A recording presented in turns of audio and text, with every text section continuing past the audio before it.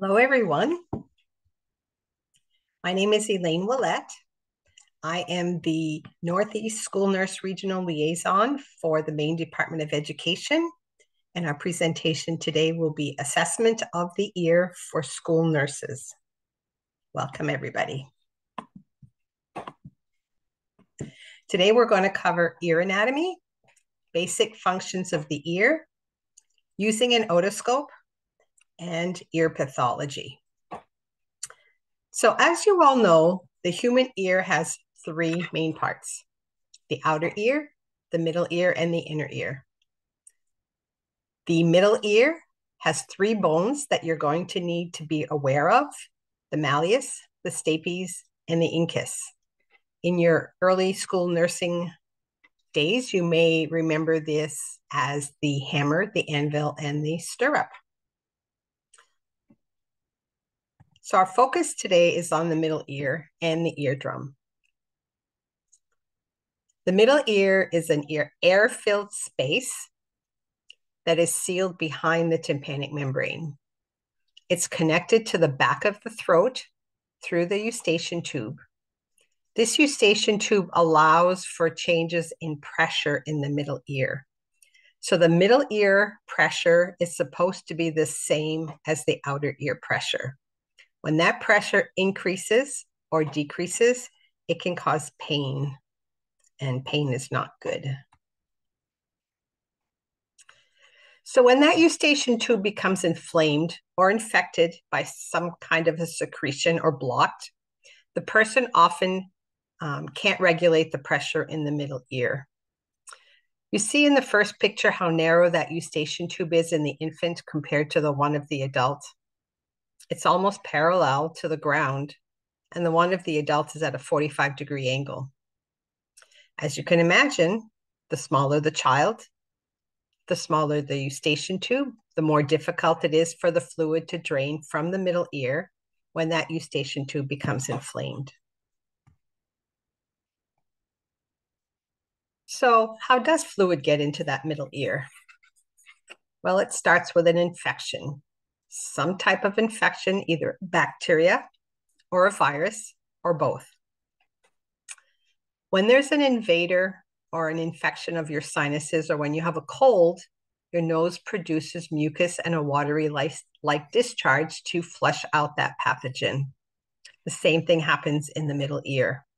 When there's an invader, it will produce fluid to try to wash away those pathogens.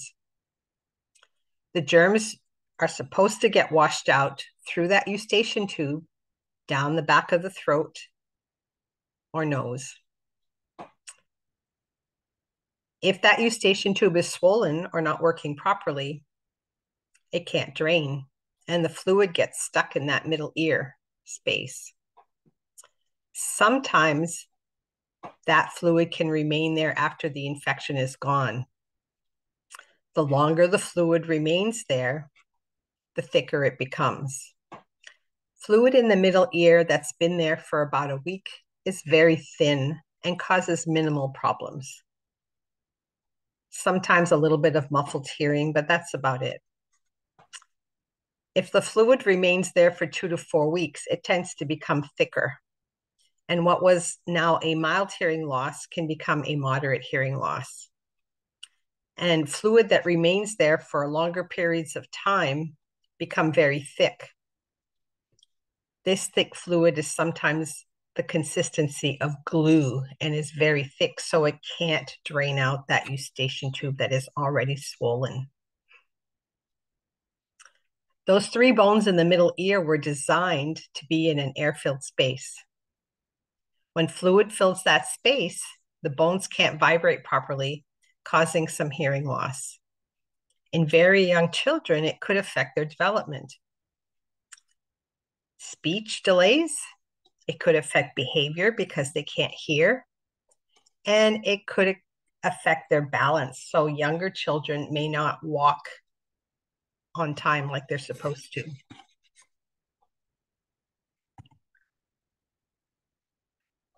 So how do you treat fluid in the middle ear?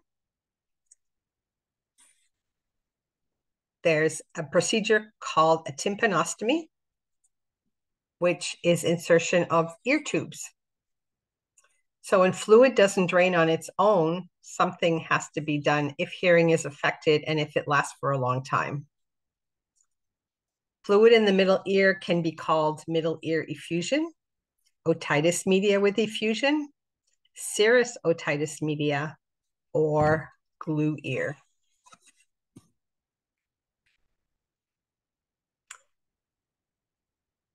When you look through the otoscope, you're looking at the tympanic membrane for normal landmarks. The normal tympanic membrane is a light gray in color or a pearly white. In a normal healthy ear, the ear canal appears the same color as the person's skin, but the eardrum is usually still light gray or pearly white. If you look at the picture at 12 o'clock or at 11 o'clock, you can see the malleus bone. At 12 o'clock, you can see the incus bone. And if you look really carefully over here, you can see part of the stapes bone. Stapes bone is really difficult to visualize behind an eardrum, but if you look carefully, you can often see it. You're also going to look for the cone of light. It's usually triangular shaped. And this light is a reflection of the light from your otoscope onto the eardrum. So if there's fluid behind the eardrum and the eardrum is concave, the light reflex may look a little bit bent or different. Same thing if it's convex, if the eardrum is being sucked in from decreased pressure in the middle ear, the cone of light may also look different. That cone of light extends anteriorly towards the face. So I want you to take out a piece of paper and a pencil. We're going to do some interactive components to this presentation. And the first one is this a right eardrum or a left eardrum? Remember I said the cone of light extends anteriorly towards the face. What do you think? Right or left eardrum?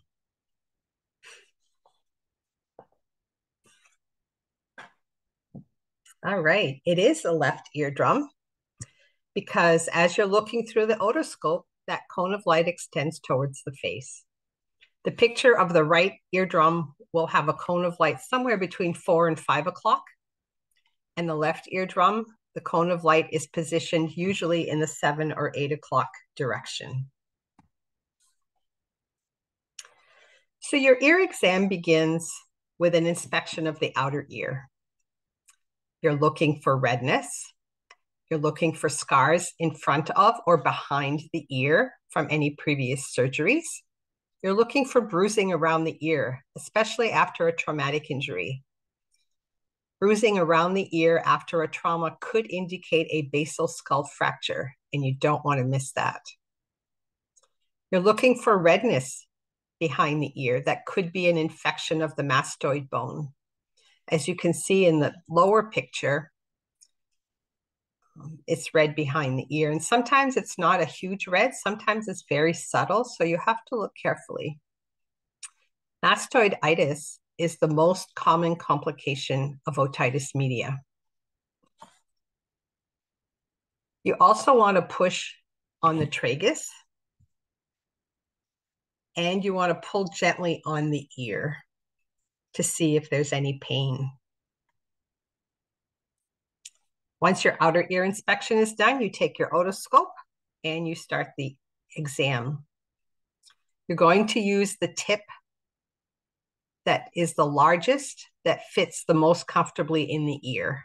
So you want the opening at the end to be the biggest it can be, but still be comfortable in the ear. You don't want one that's bigger than the ear canal. You also want to make sure your battery is completely charged because a low battery causes low light.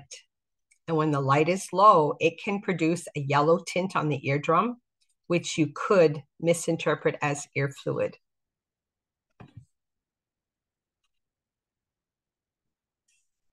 So look at the 4 pictures. This is the second interactive piece. Which picture shows the best technique for examining the ear? You can examine the ear in all 4 positions. One is best practice. Which one looks like it's best practice to you?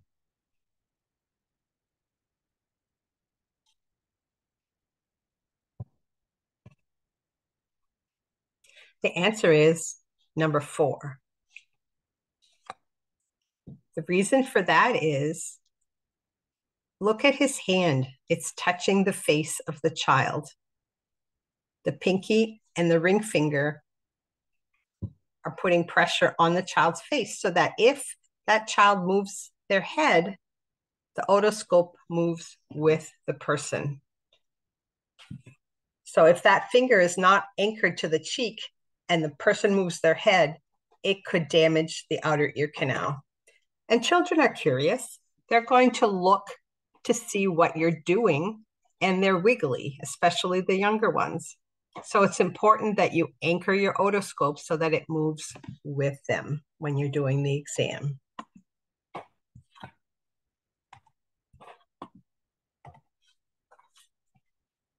So your examination requires 2 hands. You're going to turn the light on, gently insert the tip of the scope into the ear canal. You want to insert it barely into the canal, and you want to rest it on that tragus. You don't want to shove it in all the way. You just want to put it in there gently. You're going to hold the otoscope like a pencil. You're going to use 3 fingers, the thumb, the index, and the middle finger, and you grasp the handle towards the end. You don't want to grasp it at the end because then it becomes very difficult to maneuver. Holding it close to the end will make it more stable and easier for you to move around in the ear canal. You want to make sure that your pinky finger is sticking out so that it can rest against the side of the face. To examine the right ear, you hold the otoscope in the right hand and use the left hand to hold the ear. To examine the left ear, you change your otoscope to the left hand and use the right hand to hold the ear. You don't want to use the same hand to hold both ears because then you can't anchor the otoscope. You need to remember that that ear canal is not straight. So for a small child, you may need to pull the ear straight back or downward, while the ear of the older child or adult needs to be pulled back and upward. In order to get the best view of your ear canal, you're going to have to move both the outer ear and the otoscope up and down, back and forth, to be able to get the best position so that you can actually see the whole eardrum. When you're examining the ears, you always want to check the one that doesn't hurt first so that you can compare it to the other one. When you start to look in the ear canal, you're first going to see the outer ear canal. Infection of the outer ear canal is called otitis externa or swimmer's ear. Typically, this is a bacterial infection. 10% of the time it can be fungal, but most of what you're going to see is bacterial. You're going to see redness and swelling of the ear canal, and sometimes you're going to see drainage. There's usually pain with movement of the outer ear, and there are usually no changes in hearing. The pathogens that typically cause swimmer's ear are either Pseudomonas aeruginosa or Staphylococcus aureus. So they do need to be treated. So this is a medical referral. The other thing that's very common when you're examining the ear is earwax. You're going to see some cerumen in the ear canal. Cerumen can appear different colors. The longer it's been there, the darker it becomes. In children, it's typically this yellow, honey-colored. If you can get around it, sometimes you can move your otoscope around the wax so that you can still see the eardrum. Sometimes if there's too much wax and it's obstructing the canal, you won't be able to see the eardrum. And this is a referral to the medical provider to have those ears cleaned and that wax removed. Sometimes in children, you're going to see black flies in their ear. If the black fly is alive, you can shine a light and it will go toward the light and usually come out on its own. So that's an interesting tidbit that you can try as a school nurse to take out a live black fly in the ear. So what's the difference between an ear infection and fluid behind the eardrum? Fluid behind the eardrum is called otitis media with effusion and is defined as the accumulated fluid in the middle ear space without evidence of inflammation or infection. So fluid by itself is not an infection. Fluid will also be present with an infection, but by itself, it usually goes away on its own. The most common presenting symptoms are ear fullness and hearing loss. So when you're doing an ear exam and the student fails their hearing test, you always want to take a peek in their ears to see what's going on. Ask them if they have a cold. Oftentimes they will have fluid behind the drum. You can recheck their hearing in about a few weeks or a month, and hopefully it has improved by then. When you examine the eardrum with an otoscope, if there's fluid behind the ear, it often looks opaque and cloudy instead of translucent. You may see bubbles behind the eardrum, and there may be a slight loss of that light reflex. So let's look at these three pictures. The first one, you can see the center has some kind of yellow colored, circular, looks like pus behind the eardrum. This thick amber colored fluid is definitely fluid that's been there for a long time. And you can see how thick it is. This is probably a glue ear. The middle picture, you can see the bubbles behind the eardrum. The arrows point to 3 of them. If you look up around 1 o'clock or 2 o'clock, there's also a few more. How do ear bubbles get there? Well, the eustachian tube tries to equalize the pressure in the middle ear, and it always is not successful. So air gets into the ear behind the eardrum and it stays there, trapped in the fluid that can't drain. The third picture is an air fluid level. And you can see the line across the eardrum. There shouldn't be a line across the eardrum. When you see this, usually below the line is fluid and above the line is your normal airspace. And I've seen this quite a few times in my 25 years of school nursing. The ear fluid in this picture is pretty clear, so you know that it hasn't been there very long. This is a watch and wait situation. Monitor symptoms and follow it up. Hopefully it will improve in a couple of weeks. Sometimes it does take longer for fluid in the middle ear to go away, but oftentimes it's a watch and wait situation. So we've talked about glue ear. We've talked about fluid is in the middle ear, but it's not infected. Typically, it either precedes or it follows an ear infection. Antibiotics will not help fluid go away behind the eardrum. Antibiotics are only for infection, and many ear infections are not even bacterial infections, they're viruses. And antibiotics, they won't do anything for viruses. So oftentimes the physician will watch and wait. Typically in 2 or 3 days, the symptoms will improve and the child will get better without any medication. If the ear pain keeps getting worse and worse, or they develop a high fever that doesn't go away, then the physician may prescribe antibiotic at that time.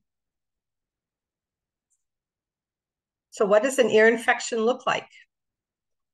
An acute otitis media is associated with bulging, opaqueness of the eardrum, and erythema. The eardrum is red and inflamed. The tissue will be pink or red, and there usually is fluid behind the eardrum.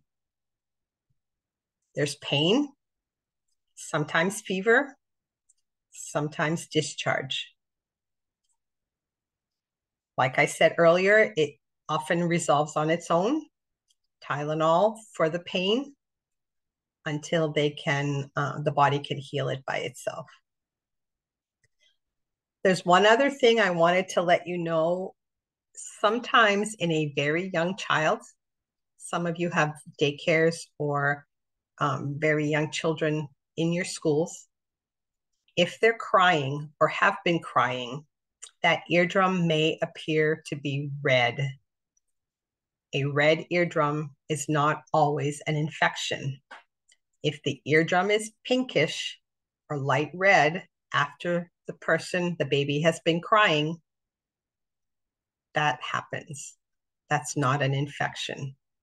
And it looks different because in an infection, the redness will be sporadic and the eardrum will not be bulging.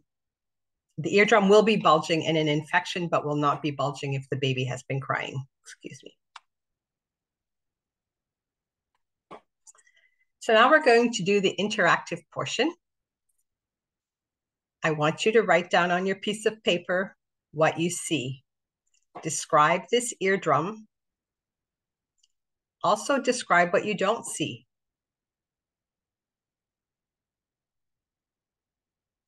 And what you think this is. What would your assessment be, and how would you handle a student's eardrum? How would you handle the situation if you saw an eardrum that looked like this?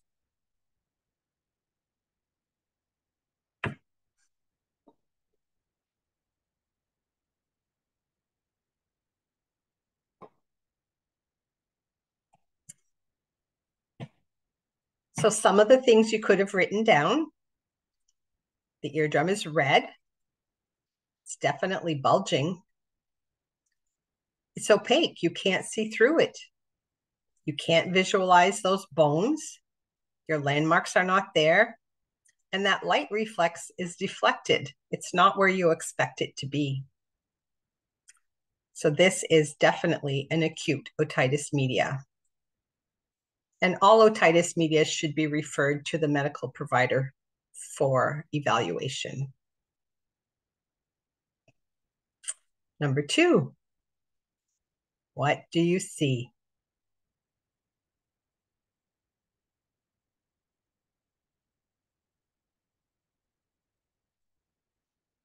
Do you see your bony landmarks? What does the eardrum look like? Definitely looks abnormal. Yes, this is a perforated eardrum. You can see the big hole.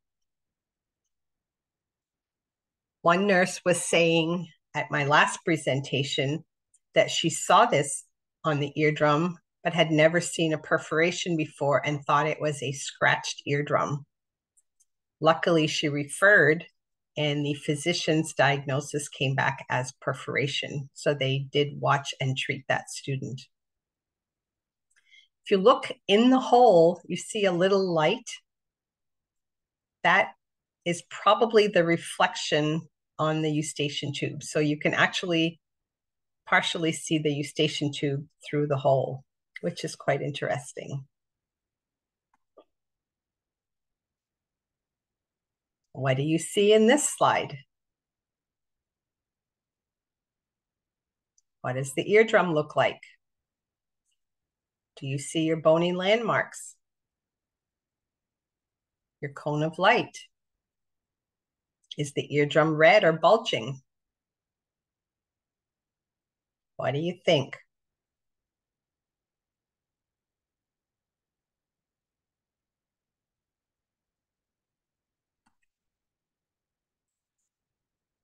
So you know the drum is translucent because you can see through it.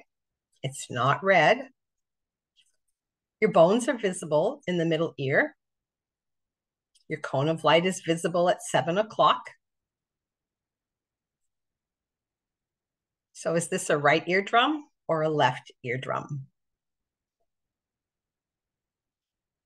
It's a left because the cone of light is between 7 and 8 o'clock position. If it was a right eardrum, it would be between 4 and 5 o'clock. And this is a normal eardrum. It might have a little bit of fluid in there, but it's not red, it's not bulging. So this, you would not be concerned. This is a normal eardrum. Here's an easy one. What do you see?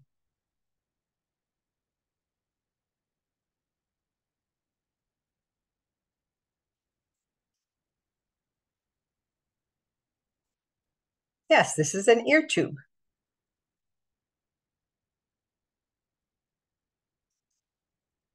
Sometimes the doctors will perform a myringotomy, which is a slit in the eardrum to try to drain that fluid.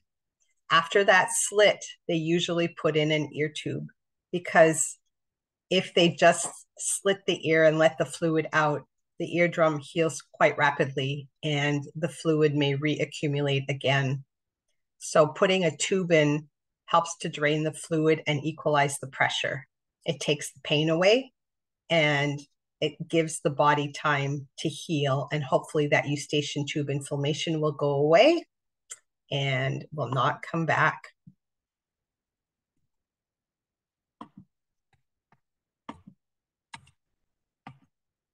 Okay, let me see if I can change the slide there. What do you see on this slide? What do you think?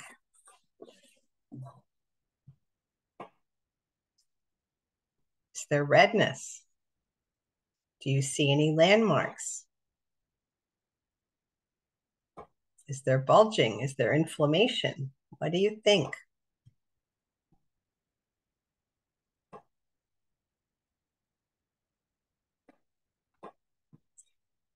Well, this was a little bit of a trick question because this is not an eardrum. You can't see an eardrum. You can't see any markings. This is an abrasion in the ear canal from some type of a trauma, maybe a pencil in the ear. And you can also see that this is skin around the outside. It's not an eardrum. This would be much easier to tell if you were doing the exam that this was not an eardrum. Let's go to the next slide. This is a case study. So the 17-year-old student has returned from Hawaii complaining of right ear discomfort. While she was on vacation, she had viral symptoms, including a sore throat, mild fever, cough, and fatigue. She then developed right ear pain and was seen at an urgent care on the island and was diagnosed with an infection, along with an ear perforation and placed on oral antibiotics. She's on day 7 of the 10 days of antibiotics, and she comes to see you to have her ears checked. What do you see?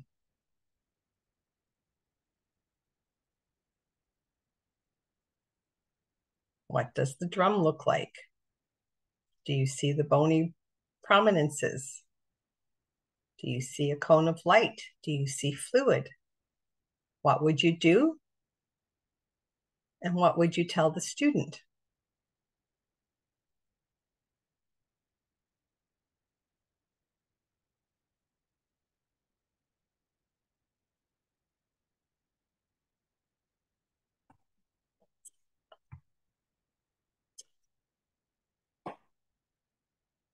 So the eardrum is opaque.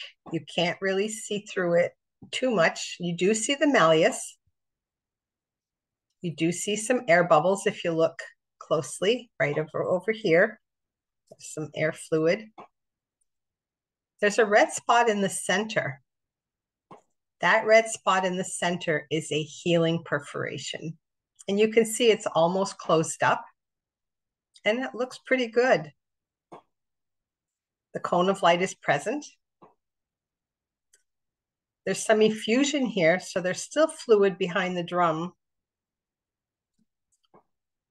Do you refer this, or do you watch and wait? Because the student's on day 7 out of 10, I would watch and wait. This is definitely a healing infection. I would have the student come back after the antibiotic and recheck it again. And then you can compare it to what it looked like. If it looks worse, you would refer. If it looks better, then you can watch and wait and continue to monitor it. If the student develops more symptoms, a referral is in order.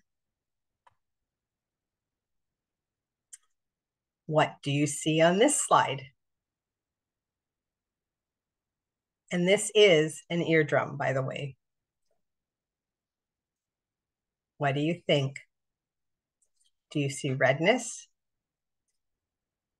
Do you see the bony prominences? Do you see a cone of light? What does the eardrum look like? Is it translucent or opaque?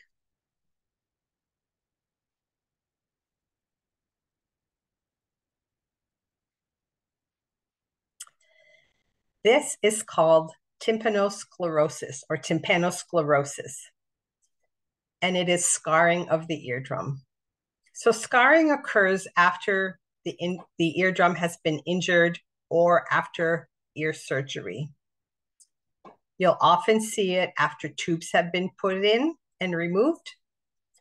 But this is definitely not from tubes, because a scarring of the eardrum from the tube would actually be the same size as the tube. And it would be small and round and in the location where the tube was before.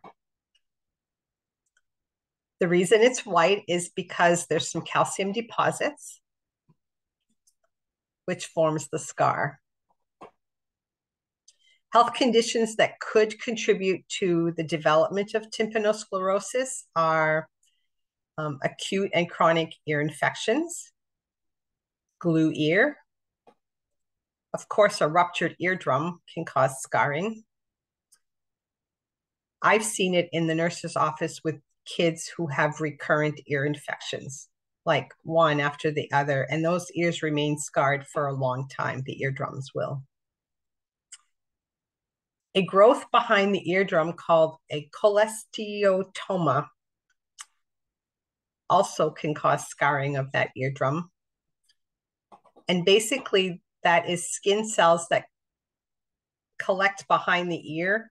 And when the eardrum is sucked in, the skin cells collect on the eardrum and sometimes can form a growth or a cyst-like growth. Usually that requires surgery, and it's very rare. I have never actually seen one of those in my students.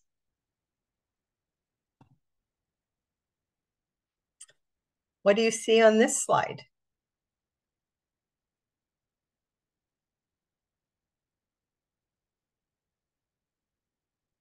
What does the eardrum look like? Can you see the bony prominences behind the eardrum? Can you see the cone of light?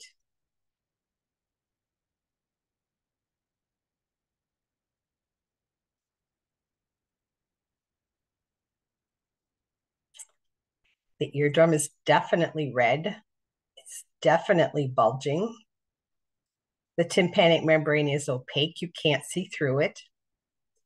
The cone of light is very tiny because the light has been deflected because of the bulging eardrum. There are no bony landmarks visible. This is a definite referral.